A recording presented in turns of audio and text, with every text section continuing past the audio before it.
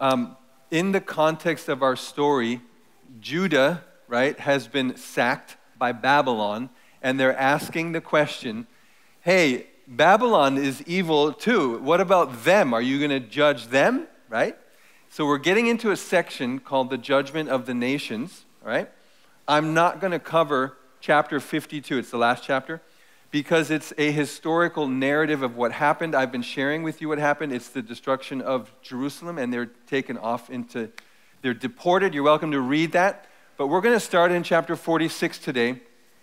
And the big idea today is that God judges nations, and it's for the purpose of restoration. It's always for the purpose of restoration.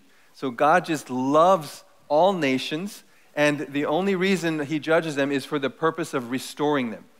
This is a very powerful passage because it's prophetic and it's poetic. It's prophetic and it's poetic. And so with precision, God predicts what is going to happen. With a list of other nations, these things actually happened. You can trust that God is sovereign over the affairs of men. So God is sovereign even now within history. The demonstrations on college campuses about Hamas, all these things that you feel might be out of control are not out of control. God is fully in control. He's sovereign over the nations, and he's beautifully working to help restore people back to himself. Yesterday, I talked with my neighbor, Roger, or on Friday morning, I talked with him, and he's fairly new in our cul-de-sac. Roger rides around with a buggy. He's in his 60s, has a big beard. I can't tell what his face looks like. Seems like a nice guy. And so Roger and I were talking yesterday, and he shared with me that he was in and out of prison multiple times, drug addiction, and he was a thief. So he would go in and steal things and stuff, and then he'd land in prison and come out. And there was a pastor who was after him for 20 years, and he was like, Roger, I'm going to get you, man. You're going to come to Jesus. And so he would just pray for him and go for 20 years. And then Roger told me that a tractor trailer, there was an accident in an intersection. He was laying on the ground, and a tractor trailer drove over his leg, and so he lost his leg from his hip down.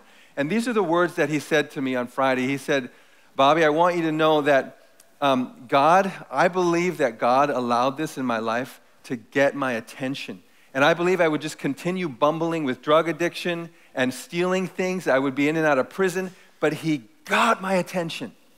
And it changed my life. And my wife, Kelly, and I are believers. Last week, I got to lead someone else to Jesus, so he was telling me about that. It was just beautiful to see that through a tragedy, God had actually beautifully restored Roger to be this amazing guy. And he's looking forward to heaven when he's going to have both his legs, right? So that's Roger. The idea today is that God does judge nations, but it's clinical, it's surgical, and always for the purpose of restoration. So Judah is asking, hey, we're being judged. What about Babylon? So we're going to go into this dialogue about the nations surrounding Israel, okay? And then the question of Babylon is going to come up in chapters 50 and 51. Let's take the nations.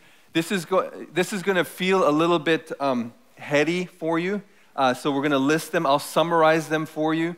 But if you can pay attention just to walk through the list of these nations, I'll do my best for you today. So Jeremiah 46 starts out with the idea of the judgment concerning the nations. And then he says we're going to start with Egypt. Egypt was judged at the decisive battle of Carchemish in 605 BC. They ceased to be a significant force at that point, and God used Babylon to crush them. Now, why was Egypt crushed? It says in our passage today that Egypt rises like the Nile. So they were swollen, this imagery of a river swollen with pride that says, I'm going to rise and I'm going to cover the earth. I'm going to destroy the inhabitants. And they prided themselves in being cattle ranchers. So the heifer, the beautiful heifer, is going to be bit by a fly. That's what it says.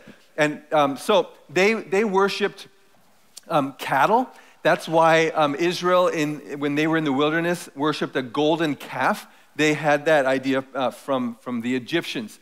And so it's interesting that the restoration comes later on when God says afterward, Egypt will be inhabited again, right? And that God restores them as a nation. And even in Isaiah chapter 19, blessed be Egypt, my people, and Assyria, my handiwork. It's just beautiful to see that God loves the Egyptian people. When Jen and I were in Austria, she went to language school, and one of the couples were Egyptian, and they came to our house. And it's beautiful to meet Christians who are Egyptian. God loves the Egyptian people. The Philistines, the word of the Lord that came to Jeremiah, they worshiped Dagon, the fish god. So if you remember that Goliath was one of the Philistines, right? And they were always fighting against the Jewish people. And they prided themselves in their wealth and their prosperity from the sea. And God chose to judge them. I liked verse 6 says, the sword of the Lord, how long until you are quiet? Okay, so Jeremiah is getting the description of the slashing and the judging of the Philistines. And he says, how long? How long, God, is this sword of God going to be judging them? And the answer is like, until the work is accomplished that needs to be accomplished. When I read the word sword of the Lord, it reminded me of a description that the Bible is a double-edged sword, right? And that the warnings go out and the judgment of God goes out. It says, hey, the Spirit of God is there to convict the nations and people. And if they don't listen to this sword, then the physical sword begins to come. How long until it's accomplished? Well, until God has done the work that he has set out to do. So that's a word in chapter 47 on the Philistines. Chapter 48, Moab. Moab was just on the east side of the Dead Sea. So there are surrounding nations there, and Moab is the purple one just on the other side of the Dead Sea. It's a modern-day Jordan. And Moab, it says in verse 6, to flee and to save yourselves.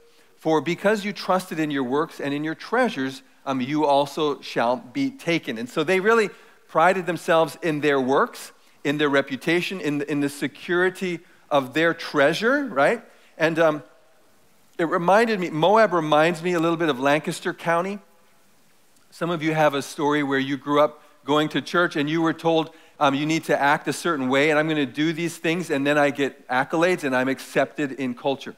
And so you kind of impose that into your relationship with God, and you have this assumption you have to rely on your works so that God accepts you, all right?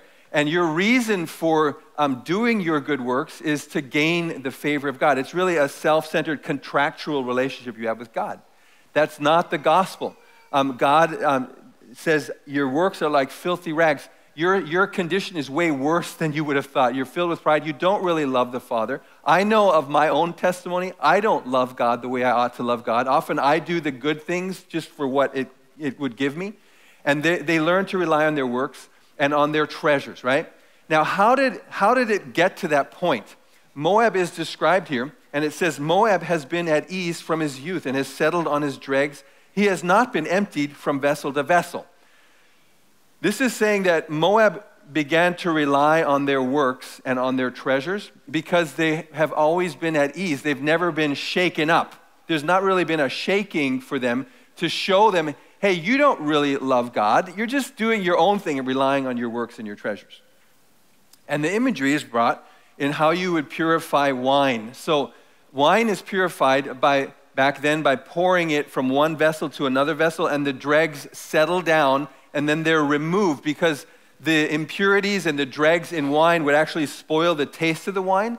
And so the imagery is here that Moab has not been shaken up.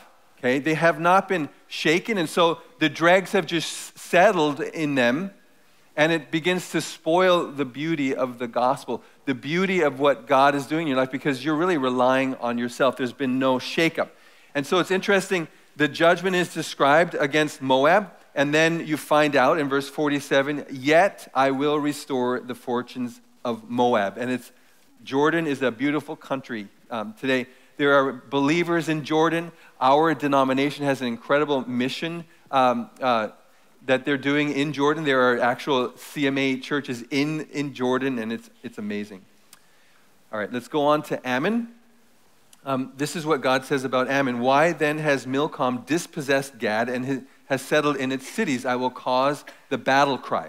And so once again, On this image, Ammon is on the east side of the Jordan River. And what we know about this story is that there are two tribes of Israel that settled on the east side. What are the names of the two tribes? Do any of you know that? Gad and Reuben. That's correct. Gad and Reuben. They settled on the east side. And that was part of the inheritance, that this is going to be part of the promised land, and you can settle over here. Interesting that the god of Ammon, Milcom, has dispossessed Gad. So this becomes a story of dispossessing God's people from their inheritance. Okay? So what that makes me think of is, if you're a born-again Christian and you give room to some foreign god, you're trusting in something else besides the living God. Something becomes your functional savior. It can be money, sex, power, control. It can be comfort, security. We've talked about these things. You give up territory, right? And so this is the idea of dispossessing this land that God has given you to enjoy that relationship with God.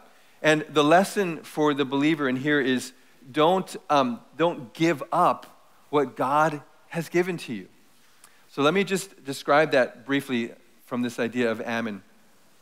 People can fall into the category of being self-reliant, like Moab, or into self-rejection, like in the story of Ammon. Self-rejection. And I think one of the greatest enemies of your Christian faith is what we would call self-rejection.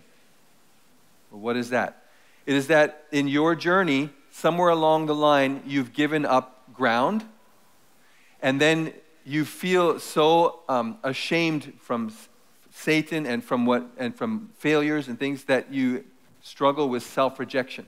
So you might come to church and you say, oh man, those people are worshiping God and I can watch that, but it's not for me, right?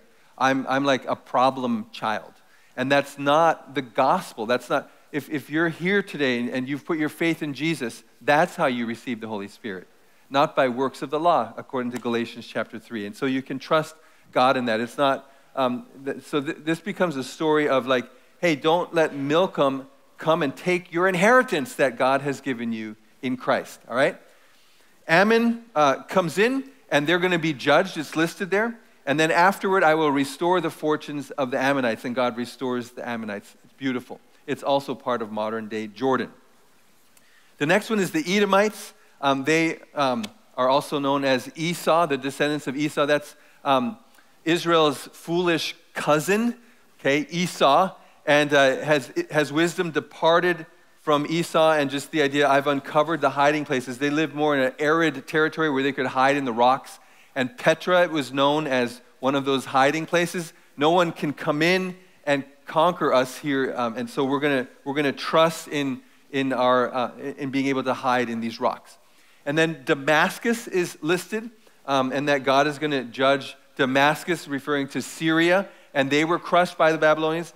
Damascus prided themselves in being the beautiful city, so many people would come there because of the reputation of Damascus, every delight of humankind, and it was a deceiving kind of happiness in Damascus. They prided themselves in all the wonderful delights that they had.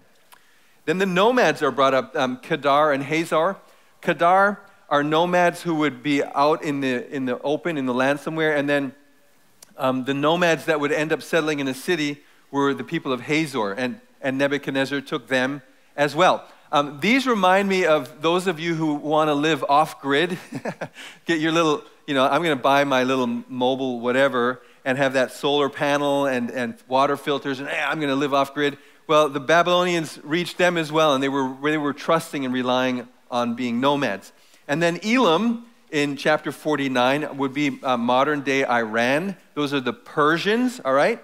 And the Bible says that God is going to break the bow of Elam. So what's known about Elam was their military might, especially in archery. So they prided themselves in being able to be really decisive in battle using archery. And God says, I'm going to break their bow. He lists the judgments against the Elamites. And then later we find out in the latter days, I will restore the fortunes of Elam. And it's beautiful. In Acts chapter 2, when people receive the Spirit of God, the Elamites are mentioned. that God restores them. And I've had the chance to talk to many Iranians who have accepted Christ. When I was in Austria, the story is they come to know Christ, and then they're in danger of being executed, so they'll escape, and they go to Turkey secretly on vacation, and that's where they can get baptized in Turkey, and then they usually come up into Europe. And so it's been amazing to talk to Iranian Christians and how God loves the people in Iran. And so I will restore the Iranians. So let me just give you the list here. Good job, guys. It's kind of been a little bit heady, but here's the list for you.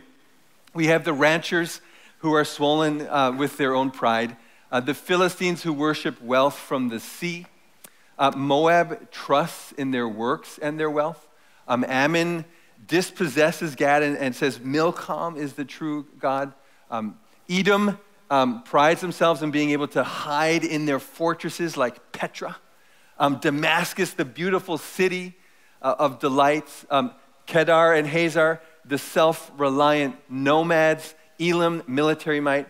Do you get a sense that there are different nuances here of what people do and what people trust in as a replacement to the living God? Do you get a sense of that? What is it? Where do you identify? And what are you trusting in today? What is God shoulder tapping on you and saying, hey, I'm trusting in these things, and I need to just be careful to trust God as the living God. And I think it's just beautiful that actually in this scenario, God, Keller references there are the two cities, the earthly city and then the city of God. And for the earthly city, people can go into the earthly city and live in Babylon, in modern day Babylon, and you can use money and power and sex, and you can use the city for your own purposes. But God actually sent Israel into Babylon, and he said, I know the plans I have for you. And then he says, settle into the city. Connect with your neighbors. Pray for the city. Intermarry. Bless the city. And I just have a sense that God has sent us into Babylon to bless the city. And if there are people who have different persuasions that you have, if there are different political angles, if there are different social groups in this city in Babylon, God has brought the believer here to bless the city, to pray for the city, to love the city. And believers did that in Rome after they were persecuted, and half the Roman Empire turns to Jesus because they saw the beauty and the character of those who trusted in the true and living God. All these other gods just collapse over time. So the idea today is that God actually judges the nations, but it's for the purpose of restoration. He wants to restore the nations. Let's get into our final part on the question of Babylon. Who is Babylon? And God, are you going to judge Babylon? And what does that look like for us? All right. You guys ready? We're going to do this. This is concerning Babylon. Babylon is taken. Bel is put to shame. Merodach is dismayed. Her images are put to shame. Her idols are dismayed. Bel Merodach was the big god, the divine guardian of the empire. Even Daniel, when he came in to Babylon, was given a new name, Belteshazzar. And so the word Bel, or their god, was placed in front of his name, and he came in there. And so Belshazzar was like, he was the guardian. Bel Merodach was the guardian of the empire. He was like the Zeus, the one that you would look to as the ultimate god. And the Hebrew word here, she's put to shame, and then her images are put to shame. That word images, the Hebrew root word of that, galal, images, has two meanings. It means idols, and it means balls of excrement or balls of poop. And so it's like God is mocking them right now, and he's saying, your idols are put to shame. They're like balls of poop. Like, you guys think you're this great, amazing empire. You're nothing. Like, you're just going to be put to shame. I am the God of the universe. I'm the creator, and everything that you're worshiping is just a plastic toy. It's nothing. It's worthless.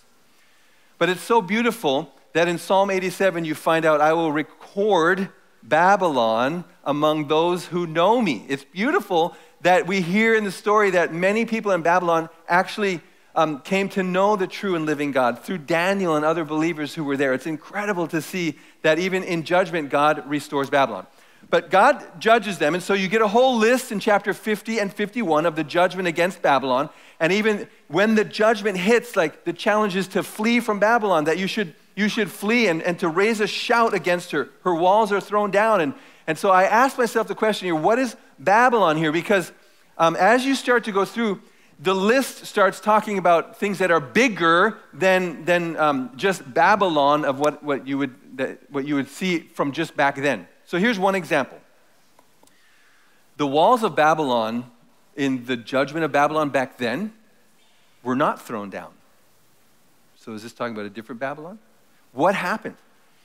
So back then, we have a historical account and a biblical account. In 536 BC, the Persian army was on the rise, and Cyrus was the new guy in town.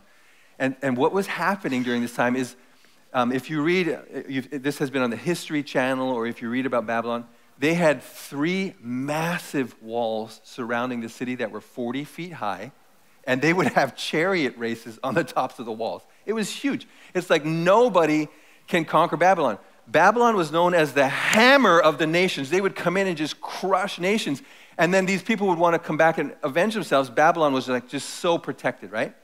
And the king of Babylon was having a drunken and a sexual party inside of the walls of Babylon. And do you know what the Persian army had been doing for more than a year before that?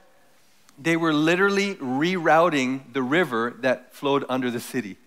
They literally made it into a swamp. They were digging by hand little tributaries to reroute the river, and slowly the water level started coming down, down, down. And the Persian army went underneath the walls and sacked Babylon. There's a biblical account and also a historical account of that. So what are these walls? Her walls are thrown down. It made me very curious, and I asked the question, what is Babylon? What is being talked about? In Genesis, Babel is brought up. It's the first time we as humans attempted to replace God. Then in Daniel's prophecy, Babylon is just the head of the statue, but then you have other world empires, and today it's a mixed empire of iron and clay in the feet that is going to be crushed by the rock Christ that comes in. Okay, so that's a reference to Babylon. And then Revelation 17 and 18 is a reference to Babylon the Great that's going to be crushed. So what is Babylon, and how can I understand it? So then it made me curious, and I started to compare some of the description in Jeremiah 51 with Revelation 17 and 18. And I found out that there's similarities here. It's the golden cup that is making the nations, the kings of the earth, drunk. So we drink of the idols of Babylon, and it controls us. It's suddenly fallen. When you see judgment come, you're to flee or forsake. It's Babylon, the one that dwells by the many waters. It's rich in treasures. You see the smoke of her rising up. The broad wall is going to be leveled. Okay, and then in both instances, Jeremiah is asked to do this, and then John cites this, is that a rock is sunk in the water to show that Babylon will sink. And I thought it was interesting. Both of those are illustrated. Jeremiah is asked to do that, and then so is John to talk about this millstone is going to sink. So when I read that, I thought, there's something in Jeremiah 51 that is bigger than just what happened historically. There's something big here. And I started to realize that Babylon the Great is actually the key empire that's influencing humankind as a replacement of God. So Babylon is whatever empire is the key influencer of culture. And I started to think of the United States and of Europe and how influential the English language has been, and how influential our culture has been. If you go to foreign countries, they translate our movies. It's so funny to watch a dubbed movie, and you'll see their mouth moving in English, and then you have the foreign nations' words on there, and that the U.S. has had an incredible influence on other nations, and that Europe and the U.S. are economic leaders and influencers. So who is Babylon today? So I started to read some more in Revelation 18, and it says, the merchants of the earth weep. This is in the destruction of Babylon. No one buys their cargo anymore. It lists all the luxuries and the slaves of human souls that were brought into Babylon. Revelation 18 All the shipmasters and seafaring men and sailors, all who trade in the sea, stood far off and cried as they saw the smoke of the city go up and burn, right? And so people come in with their cargo, and they can no longer deliver because the city has gone up in smoke. And then in Revelation 18:24, in her was found the blood of prophets and of saints and of all who have been slain on earth. And that's when I realized that the USA is not Babylon according to this description, because the USA has not yet shed the blood of prophets and saints. The USA does not have a history of martyring Christians at this point, okay? Babylon does. And so this could be somewhere in the future. We don't know. We don't have the timeline. But this is a description of the destruction of Babylon and what Babylon did as a key influencer, and then what that looks like. So it's interesting to me when I look at that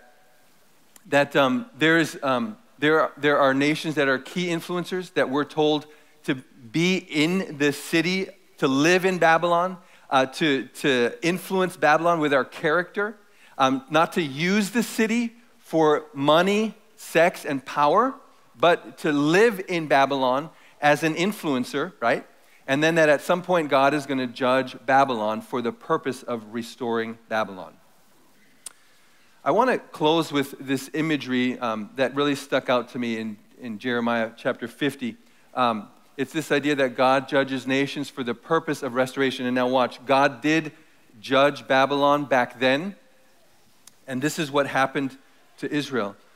They come together weeping as they come, and they shall seek the Lord their God. They shall ask the way to Zion with faces turned toward it, saying, "Come, let us join ourselves to the Lord in an everlasting covenant that will never be forgotten." Now watch this. God judges nations, and as you can see here, the nation of Israel responds beautifully, and they start asking the question, where is the way to Zion? I want to know God. I'm hungry for God. And that through the judgment, people start asking questions. Where is God? I want to know God.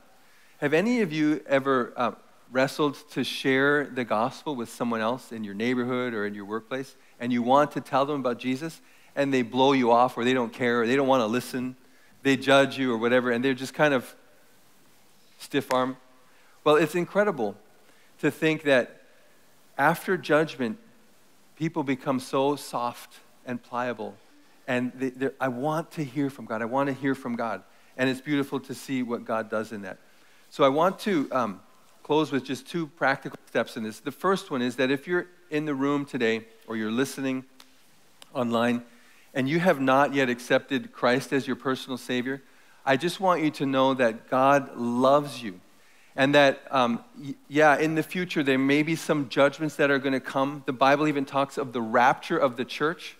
And if you're not a believer and this world leader starts coming in and things start getting hot, don't take the number of the beast.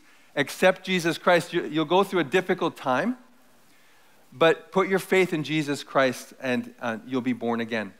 I would actually challenge you to do that now before the church is taken out. I would encourage you to put your faith in Jesus Christ now, because there are only two places where the wrath of God strikes: on people who don't know God and on the cross of Jesus Christ. The wrath of God struck the cross, his own son, to create a covering for you.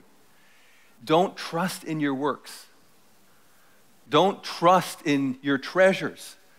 Don't trust in whatever that thing is that you tend to go to, right, for stress relief or whatever, but to trust in the living God. Put your faith in Jesus Christ, and you can accept him. You can say, Jesus, I believe now. I know, I understand who you are. Come into my life and save me. And he will respond to that, all right? The second thing that I want to challenge you is that if you're a believer, that I believe God is calling the church right now, and he's sifting through the church, all right? And he's cleansing the church. And I believe that he's revealing things that you're relying on, that you're trusting in. And as he turns up the heat, he's saying, you can trust me. I am entirely trustworthy. Look at Jeremiah. Look at the courage that he had and how God continued to rescue him and provide for him, provide good things for him. You can trust me in the chaos.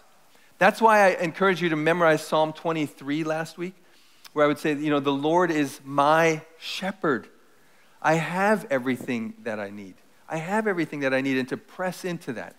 I loved what Sarah Young said, walk with me in holy trust, responding to my initiatives rather than trying to make things fit your plans. I died to set you free. When your mind spins with a multitude of thoughts, you can't hear my voice. Turn from this idolatry back to me and listen to me and live abundantly. All right? Let's pray together.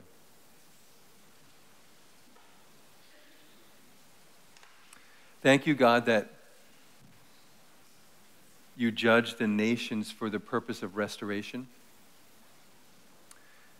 Thank you that we get to see uncovered false gods and false things that we rely on.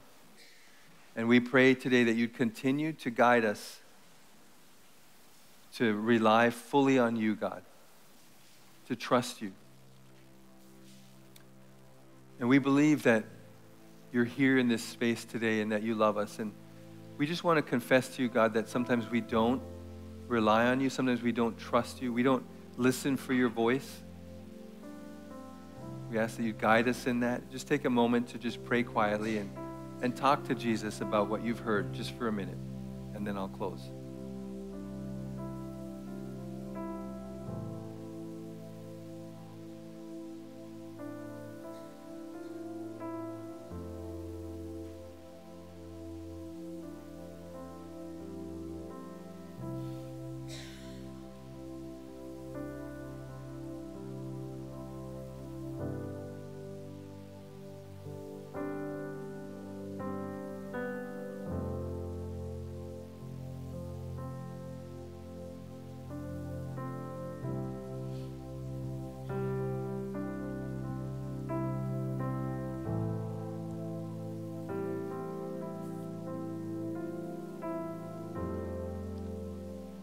Jesus, we pray that you would cleanse your church,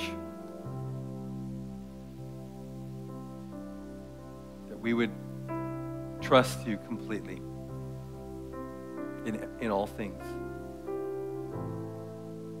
We pray this in Jesus' name. Amen.